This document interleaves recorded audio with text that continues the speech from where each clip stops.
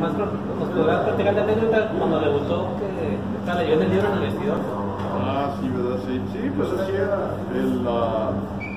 Llega el promotor ahí en Guadalajara, Plata, él se apellidaba Plata, y Julián Sánchez era el jefe de la arena.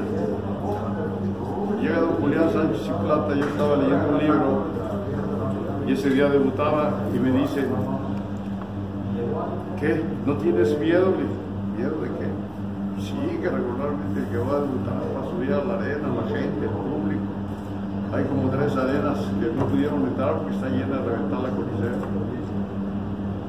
Dije: ¿por qué va a tener? Si que no tienes miedo. Le dije: ¿miedo de qué? Yo estudié para la tarea. Los otros compañeros tienen igual 5 dedos en cada mano que yo. ¿Cuál es la razón que voy a tener yo miedo? Mire, don Julián, yo tenía 12 años cuando tuve un toro de 500 kilos en la plaza de toros El Paseo y no le tuve miedo. ¿Usted cree que va a tenerle miedo a los compañeros de arriba? Ese es el detalle de no ser muy especial, a lo mejor.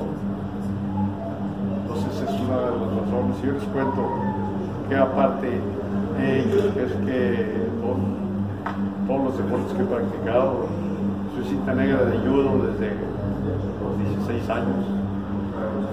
Y mi maestro Masato Yamada era un japonés, me decía que tenía que ir a Japón por la cinta negra porque la mía era blanca, la que estuviera bien pudorosa y iba a ser negra.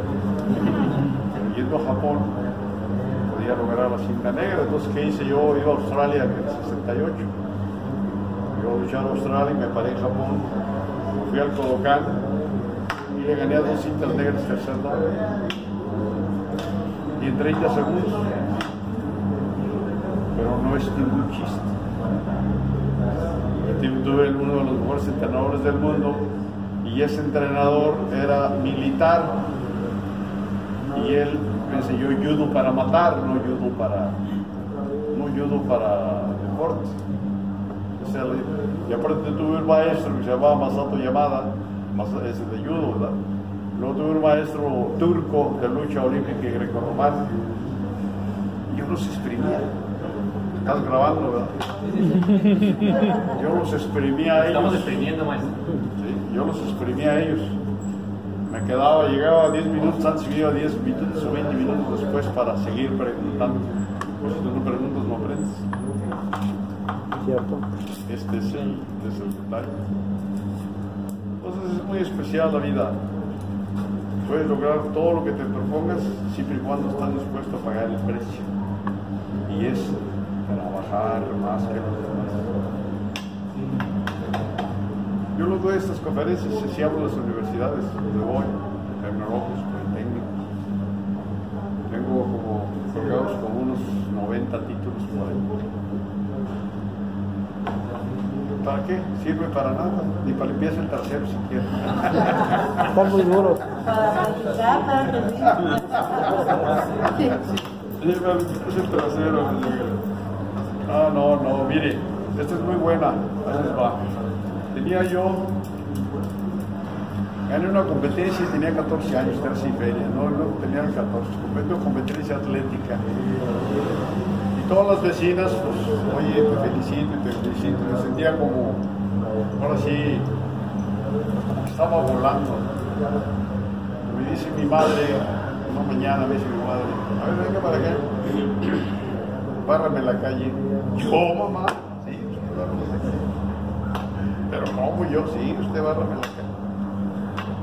Pues ahora sí, obediencia, la escoba y ahora lo más rápido posible que no fueran a ver las niñas de alrededor.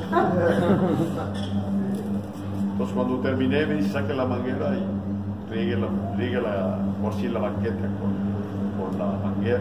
Pero la calle era bastante grande. De un lado y de otro lado teníamos una cuadra así en una esquina. Cuando acabo la doblé la manguera y le dije: ya estuvo muy bien.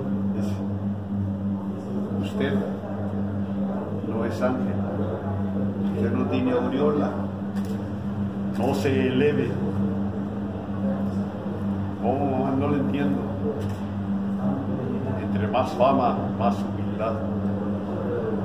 entre más poder, más humildad. Entre más dinero, más humildad. Siempre ve a su semejante al mismo nivel de usted, al más pobre, al más rico, al más humilde, dice, al más famoso, al más, digo todo, me puso todos los porqués. Pues yo sigo con los pies desde entonces. La fama no quiere decir para nada.